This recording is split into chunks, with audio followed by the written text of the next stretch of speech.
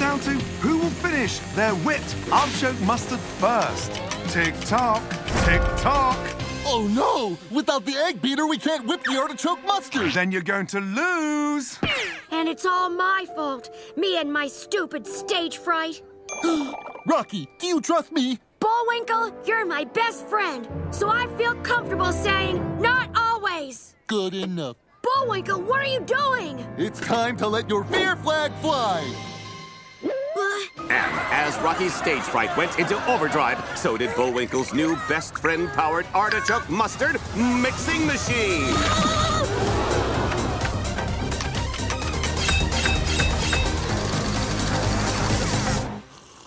Suspenseful, right?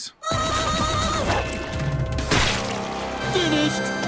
And that's the third finalist. And now, fireworks. We did it, Bullwinkle! Thanks to you, buddy.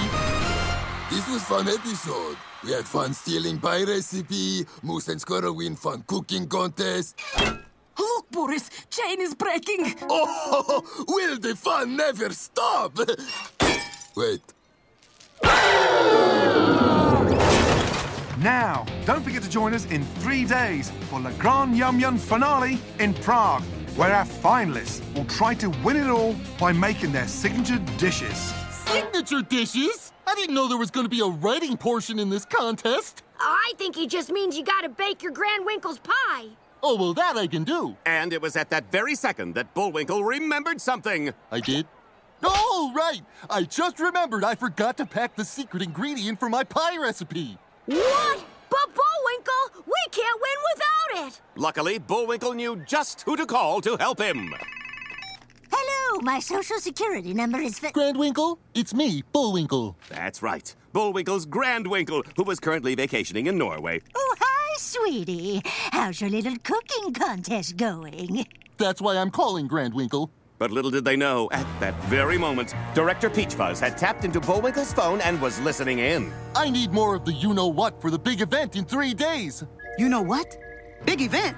Are they talking about some catastrophic plot? Bingo! Confirms it. Get me on the first flight to Norway. Whatever's going down in 3 days, we have to stop it. Can Rocky and Bullwinkle get the secret ingredient before the final competition, or will SHH stop them? What's with all the questions, mate? End the episode already. Sorry.